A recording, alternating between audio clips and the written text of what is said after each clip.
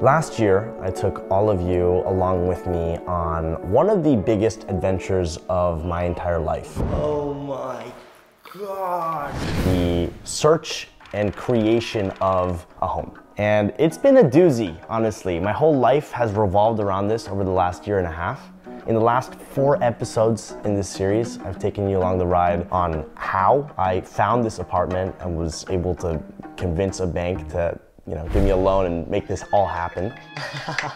I did an apartment tour of the empty space, showing kind of the before. This is the cheapest IKEA mattress I could find on top of an air mattress. I explained how I financed this project and the mistakes and learnings that came with that. And then I also shared the extremely chaotic renovations and work that was done in the space.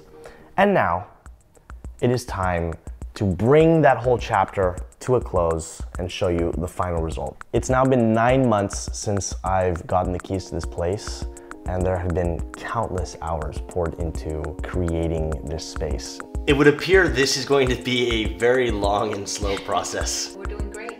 We are? Yeah. The wall still has nothing on it. It's a plan in action. How many days have we been working on this? It's an artist's journey. Well, I know where I got this from, genetically. From the very beginning, this apartment has been very symbolic for me. It's been about so much more than just having a place to live. It's been about this project of creating a sense of community that I've been working on for years now, to connect with a lot of other creative people, to share ideas, to do the 21st century version of the salons that were done in this city in centuries past. Honestly, I realized that there is a real joy in not just having that, but capturing that and sharing that. And so this video marks the end of a chapter. It marks the end of the journey that I've been on to get here to create this space, and the beginning of a new chapter, a new project, which is the launch of a podcast. Paintings are kind of a dialogue between either me and the painting, or me and the subject, or more often the painting and the viewer. Can you expand on that idea a little bit? I've never heard that. I'm gonna talk more about that in the weeks to come. I'm really excited about it. But you're here for a tour of the apartment, so a tour is what I will give. This is my living room space. Every design choice that was made in this apartment came with the thinking that, like, I want to make a physical representation of my values. And so at the top of this list is beauty. I'm so happy with how this has come out. Oh, you're in the mirror right now? Not in that one, in that one. Oh yeah, this is gonna be tricky. With this mirror, you can see the entirety of the apartment actually. I don't know if you're able to, maybe if you raise the camera up a little bit. Yeah, there you go. I like how it distorts everything. It's like, is my face stretched? A little bit, yeah. So I really wanted this living room space to be cozy as fuck, especially in winter time. I think it's really valuable to have a warm space. For example, I mean, I don't have them on right now because we're shooting with the daylight, but there's a couple of lights here that add a little bit of gezellig. We've got the candles burning, because you know what? We're on a romantic date right now. It's nice to have a bunch of lights and lamps everywhere. Also because the days are really short in Paris in wintertime. The view from this living room is all the way down to the kitchen here. It's all one connected space. So, you know what? You wanna go sit on the couch over there just to show what the view is all the way over? You're rolling still? Okay, cool. You can just like talk to the person all the way over on the couch while you're cooking eggs or whatever, you know? And it's kind of cool to have this space that is well adapted to like little soirees, 6 to 8 people. Right in the middle here, we have this table. It's very versatile. You know what I mean? Like there's kind of a lot of detail and depth, and that's kind of cool to have. And then over here, I've got my desk set up. I don't have a chair for it. I just mainly use this one, honestly. I've got enough chairs. I don't really feel like buying any more. And it's actually a standing desk. So let me show you how this looks. This tour is gonna be all over the place, and that's okay. That's kind of how it goes. One of the advantages of having the whole space be connected is you can kind of jump from the kitchen to the living room to the office with like six steps at a time. There you go, standing setup. You know, it's only about 10 centimeters taller standing versus sitting, okay? Stupid short joke. All right, I mean, after years basically of traveling around and having to adapt to the most ridiculous little corners to do my editing, it's really nice to have a little bit of space. And I'm just realizing that this is the same desktop background as the photo right there. So I'm gonna have to change that. I just recently put that up. I've taken more than one good photo. Two, actually. Two, yeah. Make sure you put felt to protect underneath. Otherwise, after about a week, there would be a million scratches on the ground. Well adapted for evening work sessions as well. Although, be mindful of work-life balance. Okay, all right, so stupid. Before I go any further with the tour of this apartment, I wanna briefly talk about the sponsor of this video, whose support of this channel has helped fund the transformation of this space, and that is NordVPN. I actually have a funny little story to tell about Nord. Some of you may know that my family comes from Argentina. Some of you may also know that Argentina are world champions after having won the World Cup. And that's something that I didn't think I was going to see ever in my life. That is until about a month ago. And I had the incredible good fortune to actually watch the final with my parents. And that was such a beautiful experience, something I'm gonna remember for the rest of my life. Now, Peacock, the streaming service, had coverage of all the matches and was a great way to follow along throughout that crazy month.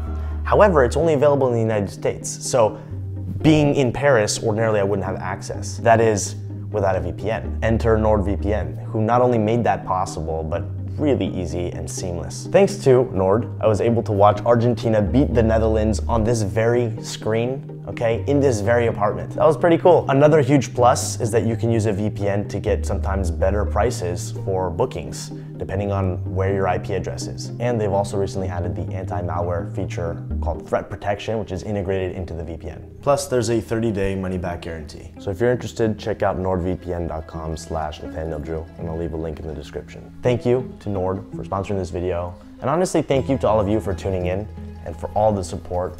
Without you guys, I definitely wouldn't be here. And having said all of that, let's keep going with the tour. Honestly, this is helping me just light this apartment right now on these winter afternoons. However, I've got a wonderful little console table here.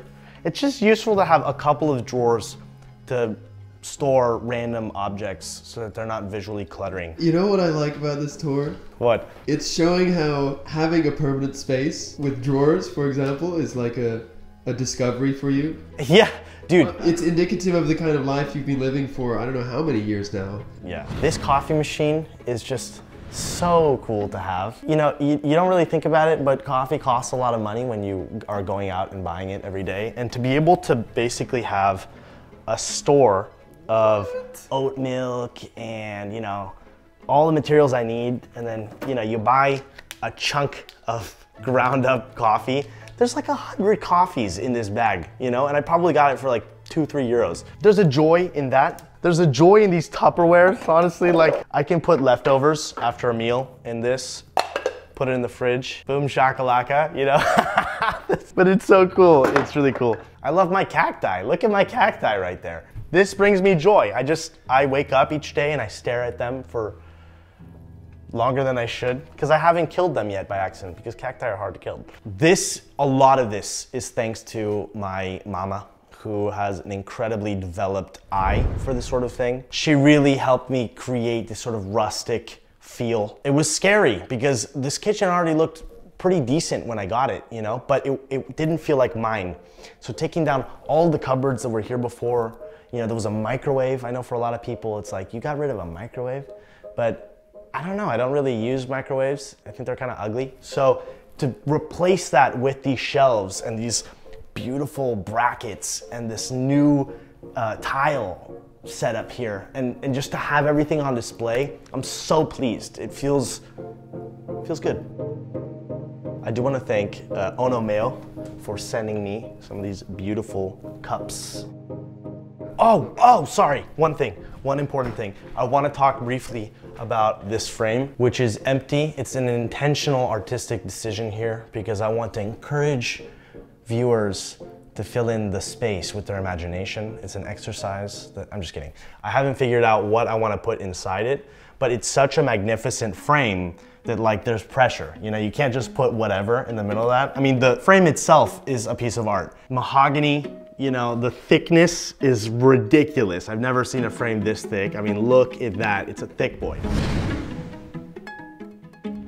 This is the entrance area that connects the whole apartment. So there's new wainscoting around the entirety of the apartment, but I have to say, I think it stands out the most in the entrance area because it's the first thing you see. Really nice to have this right here. Finally, after having about a bajillion shoes, just like you walk in, let me demonstrate actually. Okay, demonstration. You'd walk in here and like trip. Really good demonstration. I definitely had a career as an actor waiting for me if this didn't work out. So this is really cool to have everything just nice and orderly. And on top of it, this is a custom built cupboard to hide non-aesthetically pleasing stuff. Electrical shit going on here, but you don't want to see that as the first thing that you see when you step into the apartment. Also so nice to have this, the vacuum cleaner. Whoop! Where did it go? I don't know. You tell me. Main bedroom. What can I say about this place? So this is the main bedroom, and it's not a giant room, but two things really made this space feel more expansive. The first is, originally there were cupboards all along here that we took down. The other was that this room was painted brown, which is a dark color, and I think really made the space feel smaller. Having it be the kind of off-white eggshell color that unifies the entirety of the apartment really made this place feel peaceful and expansive. On the 6th floor, you never have details like the wainscoting or the crown molding or even like these nice baseboards. And I just wanted to bring some of the charm that's more typical of like the 2nd or 3rd or the 4th floor to the 6th floor. Check out this cupboard.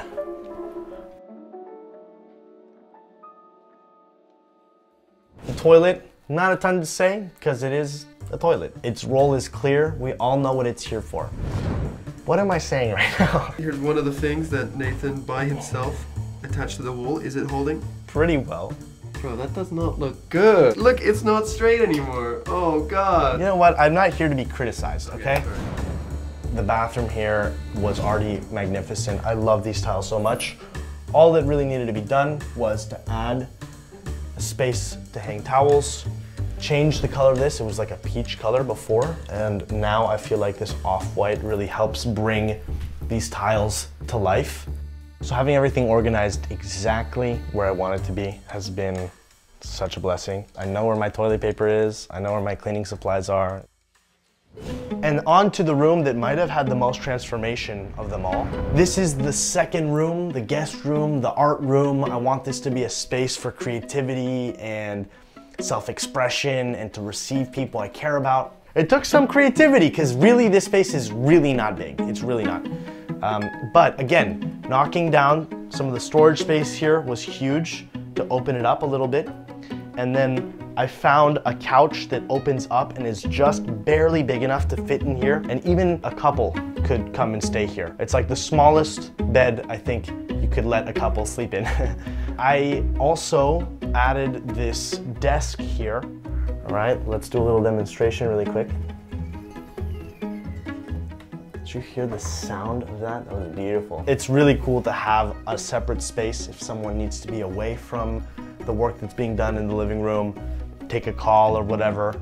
I mean, like, look, I had to really be creative. The layout of this room makes absolutely no sense. Like, why is there an indent here? Also, what was this originally for? Like, look at this. I've got to give credit to my friend and very skilled carpenter, Jean, for all of his gorgeous woodwork all throughout the apartment, as well as these fabulous cupboards that he custom made to maximize the space that I have.